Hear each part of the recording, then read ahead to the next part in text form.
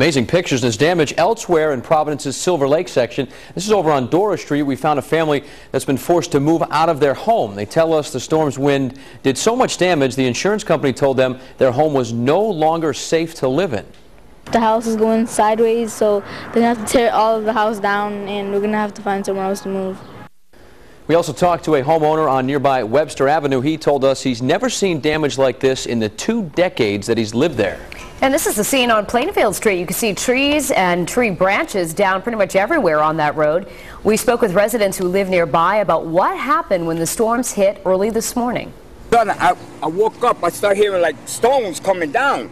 So next thing you know, I get up, I open up my back door, and I look out, and it's like, wow, this is amazing. It was like ice balls coming down. Well, my grandson woke me up early this morning screaming.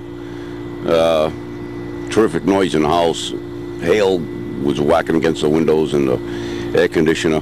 Came outside, and my neighbors had no electricity, and went walking around and saw the trees pulled right out of the ground.